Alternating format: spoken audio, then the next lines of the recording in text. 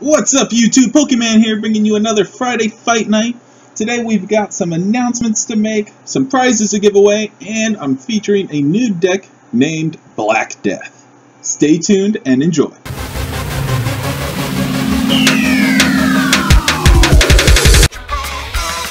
Okay guys, let's get down to business. Unfortunately, it happened again this week. Was never able to connect and plan out a fight with last week's winner. So we'll be giving away one code card to the other entrants to that drawing. However, instead of drawing 3 from it, there were only 4 more people that had entered the drawing. So if you entered and you weren't selected, you now have a code card waiting for you. So, real quick, I'm going to go ahead and show those 4 names again just to remind them who they are. If your name is on this list right here, hit me up in a YouTube message and I'm going to reply to you with your code card. You have several types of codes to choose from. Here they are. You can have a Primal Clash, a Phantom Forces, a Furious Fist, a Flash Fire, an X and Y base set, Legendary Treasures, Plasma Blast, or Emerging Powers. So just let me know which of those you would like a booster pack of, and I will reply to you with your code to enter on Pokemon TCG Online. So, back to business. Because of that, I'm gonna make some changes. I mean, we're only 1 for 3 on Friday Fight Night success rate.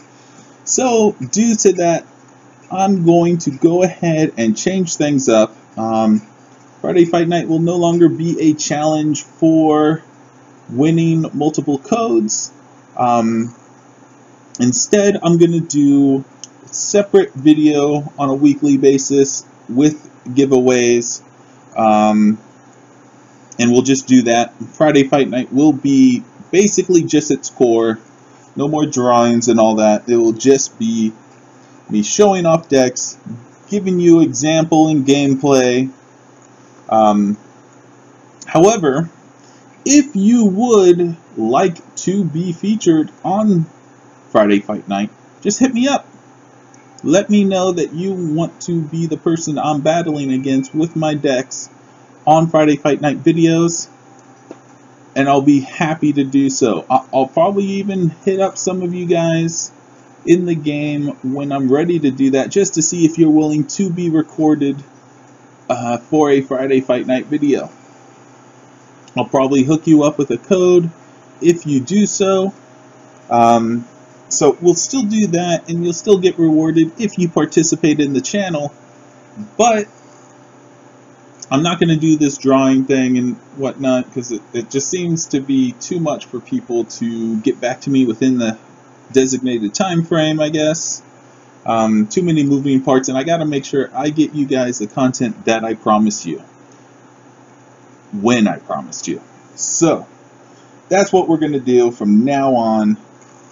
So stay tuned for those giveaways. I'll be doing my first giveaway. My first one will actually not be codes, because that giveaway is going to be in celebration of A, the launch of Roaring Skies, and B, the fact that we have surpassed 50 subscribers. In fact, as of right now, we're over 60 subscribers.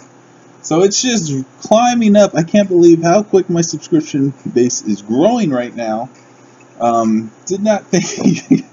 I mean, I really hope I get this giveaway launched in time before I need to schedule up another one for, 100 subscribers.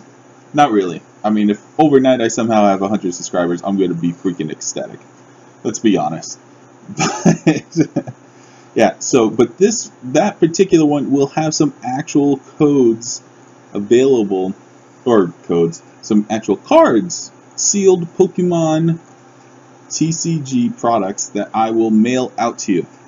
So stay tuned for that video and in order to get all the details. And with all that, let's get down to our new deck. So by now I'm sure you guys are all curious, what the heck is a Black Death deck? So if you're a little bit of a history buff, I'm sure you know the Black Death was a plague that nearly wiped out Europe a long time ago, and it got spread around from what people, scientists and historians believe to be fleas hitching rides on the rats who were hitching rides with the merchants. So I saw a very strong relationship between the flea and rats in the real Black Death to the two main Pokemon in this deck.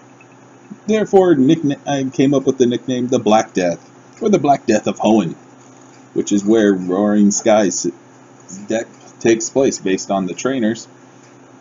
So let's go ahead and take a look.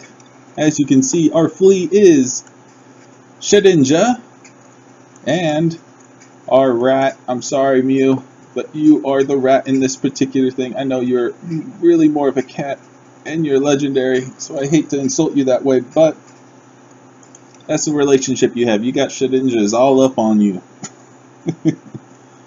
Alright, so here's how the deck works. This is a very basic version of this deck, and I found it to be very consistent in performance. There is another version of this deck out there. I don't have all the cards needed to do it. There's actually a few versions, but there's only one that I'm pretty interested in trying out. But I currently don't have the cards necessary to do that. So when I get those, I'll probably do that one as well. But for the time being, I figured it is good to just do a basic one that shows off the main strategy of this. And you guys obviously can make your own tweaks to the Pokemon lineup, the trainer cards in use, and the energy. So let's get down to it. We got Nincada. He really is only here to get to Shedinja, 40 HP, 1 attack, and it does damage itself, which is useful for Shedinja. But 9 times out of 10, we're not going to be using this move at all, because we have other methods of getting damage. Shedinja. Only 30 HP. Yes, its HP went down when it evolved. Very odd, I know. But its attack Hopeless Scream kind of explains that. 50 damage times the number of damage counters on this Pokemon. Obviously, they got to keep the HP down, or this guy's just going to dominate. Take the whole world by storm. We got 4 lines of that. Then we've got 4 Mew. Mew will be the one that will actually be using Hopeless Scream for us via his ability Versatile. As you can see, Mew has a lot more HP than Shedinja.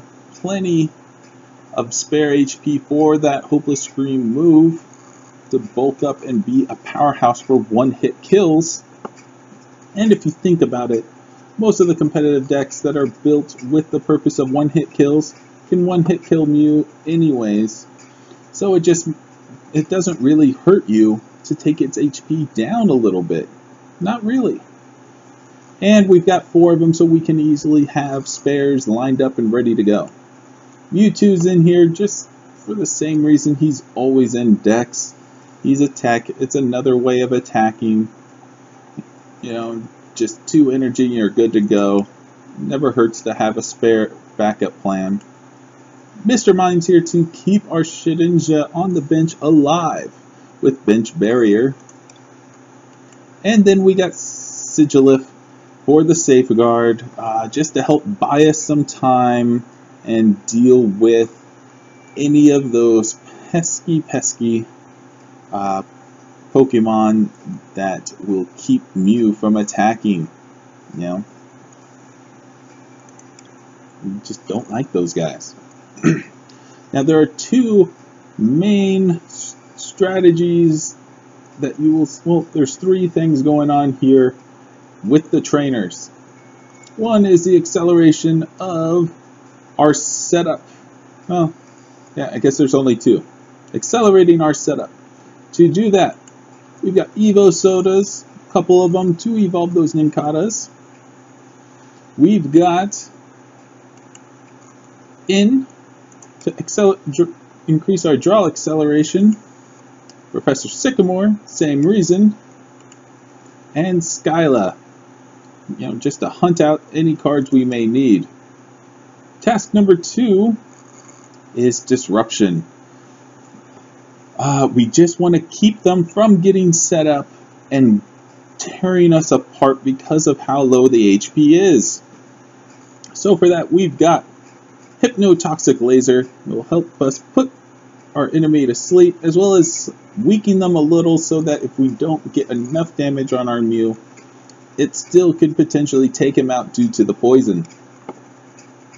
We've got red cards, 2 of them. Very useful for disruption. Makes the opponent put his entire hand into the deck and then draw 4 cards. So if he has a big hand, 6+, this guy will come in handy, taking down the number of cards he has available to him and slowing him down a great deal. We've got a Startling Megaphone to get rid of those tools for decks that rely on it, such as Garbodor and, taking out a Floatstone from Keldeo and so on. We've got our VS Seeker to find those things again. I actually should have been in the other section. We got Lysander. If they're set up with one Pokemon and their bench Pokemon's got nothing going on, you can use this and hope they don't have a switch. Or free retreating Pokemon that they can bust in there like Keldeo. But it just helps you out in that way and slowing them down. And then of course it can also help you pull out a big threat that's almost ready on their bench. And you want to take him out before he has a chance to take you out. Lysander's trump card. I usually put one of these in every deck. It's a decent little counter to disrupt Night March decks, and it also could save you from drawing out if the need be. And then the final bit of disruption are these Headringer cards. Put those onto those EXs that the opponent is using to slow them down and make them have to have more energy to attack. Now we'll get into how are we going to damage Mew so that he can use Hopeless Scream. I mean, if we don't have a strategy for doing that ourselves, our opponent will just sit back and not attack until he's got his Pokemon all set up and ready to go. To do that, we've got Frozen City. This will put 2 damage counters on any Pokemon that you put energy on from your hand. So there's 20. That makes the attack do 100 damage right off the bat. And it also will weaken your opponent as he's playing energy. Double duty. Then we also have Rainbow Energies. These put 1 damage counter onto your Pokemon. So if you put a Prism Energy on a Mew with a Frozen City, that's 3 damage counters. That's 150 damage right there, all on its own. Then if you really want to crank it up, you can just throw 1 more Psychic Energy on there. Boom, you've got 5 damage counters, which is dealing out 250 damage, which will take out pretty much anything in the game in a single hit. And that's all she wrote, guys. That is the Black Death, more commonly known as Shedinja Mew. So without further ado, let's get out of this and go play us a game with Black Death and see how it holds up. Alright guys, let's go ahead and get us a random battle going and see how we do with Black Death.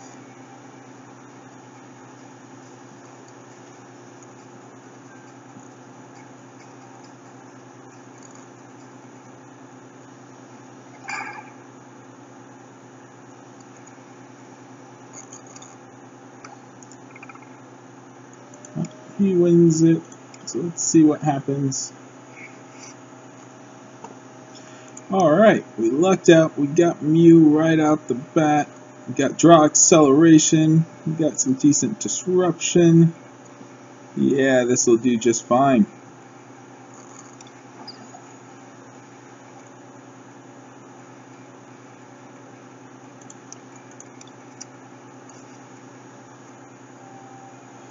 Well, it looks like we might have someone trying out the ancient trait Dragonite from Roaring Skies. This could be interesting. Oh, so beautiful. Alright, so let's go ahead. I don't know. The Sycamore.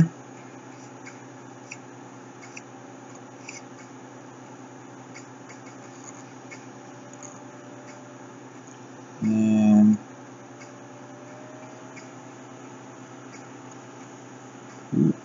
okay. Frozen City.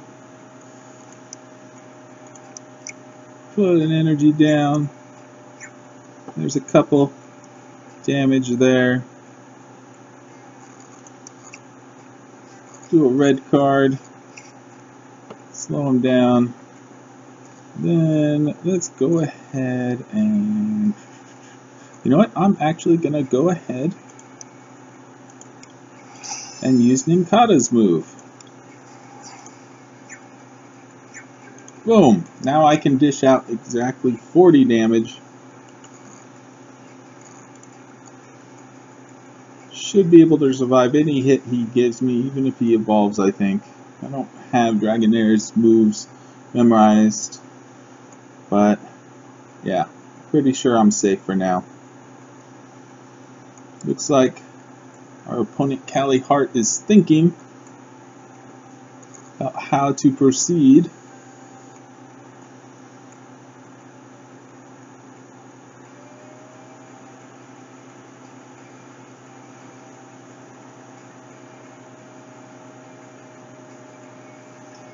And wow, did Callie Hart just give up?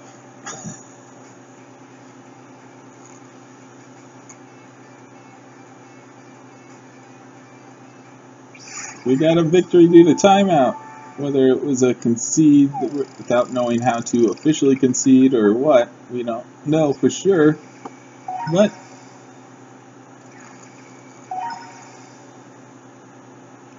that's one.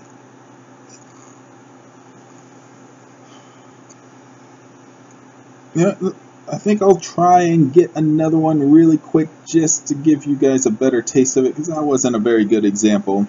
Just 1 second. Let's see, put this.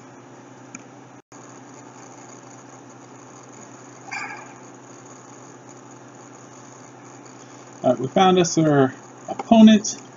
It is Ollie 101. He won the flip. He's got the Rayquaza Elite Trainer sleeves.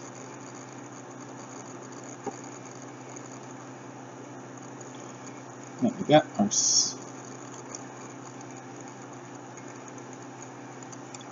main man, and we got this. Okay, not a bad start. Go ahead and get a Prism on there.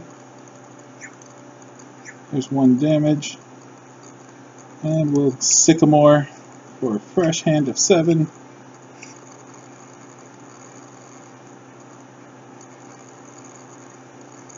Put down another Ninkata. And a Frozen City.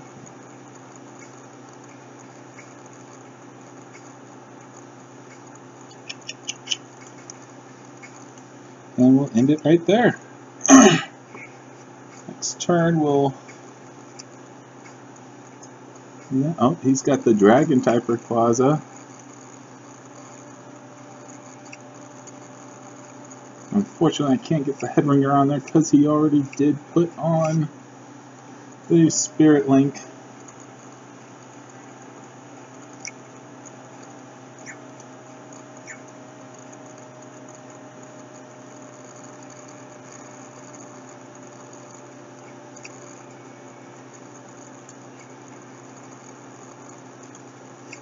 Not sure why he did that this turn, but he'll be alright.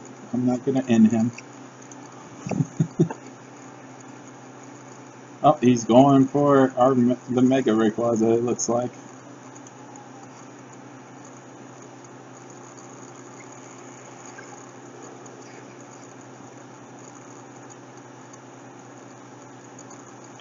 Okay, so let's go ahead and get that extra damage on there. That's 3. He can dish out 150 now. Looking good.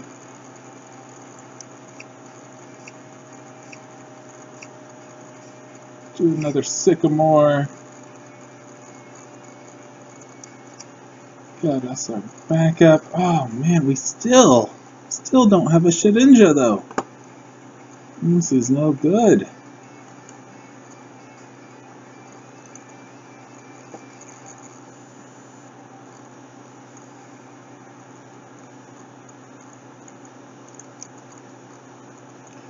Yeah, might as well deal a little damage.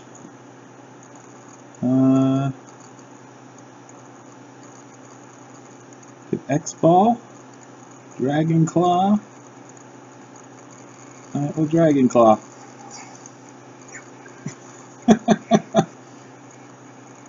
I'm assuming his strategy is to use maybe the Embor that has the energy acceleration built into it. That would be my guess. Oh, he's got a Reshiram as well.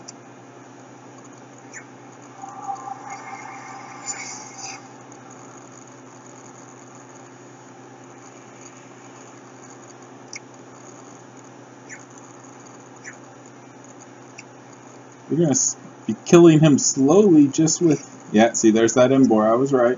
That was his plan.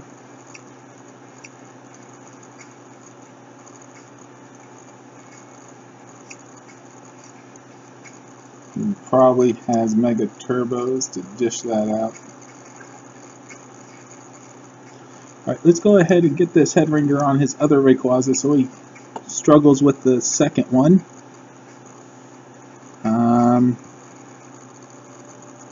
We will also go ahead, let's see, no,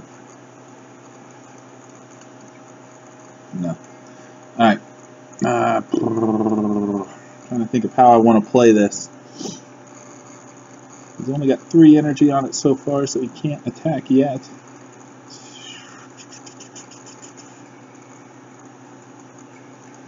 Alright, let's put Frozen City back out. Put that back out. And, oh jeez.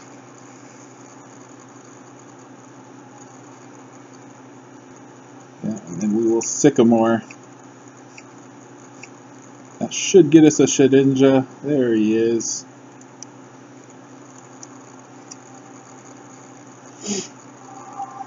We are officially in business.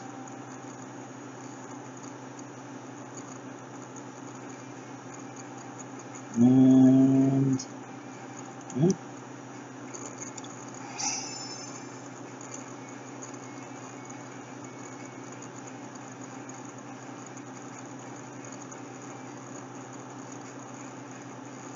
Only need 30, so we'll do that. In case he's not aware of the danger he's in with Shedinja. I'm sure he is, but it's kind of fun to think that you're maybe faking someone out.